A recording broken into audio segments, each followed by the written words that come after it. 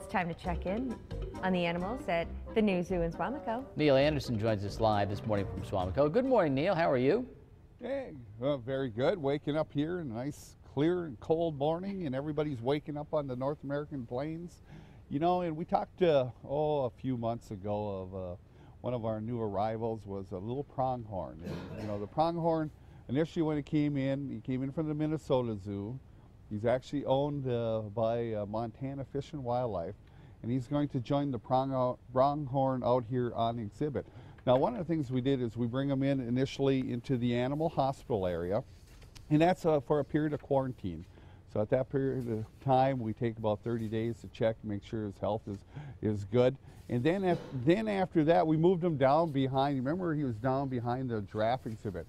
Well, during that time, what we did is we constructed a new fenced-in area, which is really going to help us out, not only manage this little guy, you can see Sherman over here, to go ahead and manage him to go ahead and have a successful entrance and introduction into the North American plains, but also will give us another tool to go ahead and manage the pronghorn out here. Now you can see this area is adjacent to the North American plains. You can see the bison in the background. So what we did is we had this open area. It's kind of right below our giraffe stand as well. And we decided to fence this area in. We do have one side of the barn that we have available as well. But I want you to take a look at this gate over here. And this is something that we did which is going to really be nice for us. As you can see, we put a gate in to go into the exhibit. We have some rocks there. We kind of move those around so that only the pronghorn can get into this area. And then you can also see with the gate, you know, we've got a half gate. So it's nice and low so we can open up that lower. What that'll do is we'll have an area for Sherman to go when he goes out into the exhibit. If he wants to get away, you know, from the elk and the bison out there, he can come back in. Also, the pronghorn can come in here. And what it does too is it gives us an area that we can then start to, as you can see, his feed dish is over here.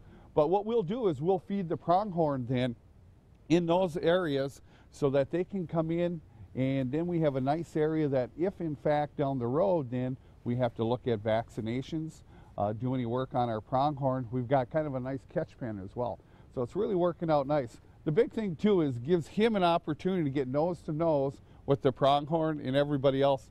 I can tell you as soon as we moved him down here, right away the bison were over here checking them out, nose to nose, making sure that they know who's going to be next to the exhibit and eventually in the exhibit. So it's really going to work out nice for an introduction area and a nice tool for us to have for the future as well. Yeah, it sounds like it. New neighbors. Exactly. Absolutely. New neighbors, you know, and the giraffes are right here. They get a chance to take a look at them as well.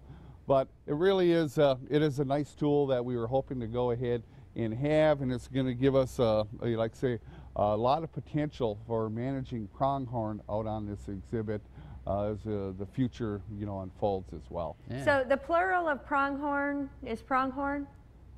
Is pronghorn. Okay. Yes. Now we know. Now we know. We had a debate on that yesterday, so. Well, we'll check. We'll check back with you next hour. Who was right? I was wrong. Who was right? I was wrong. Oh. What did you say? I hate to admit it.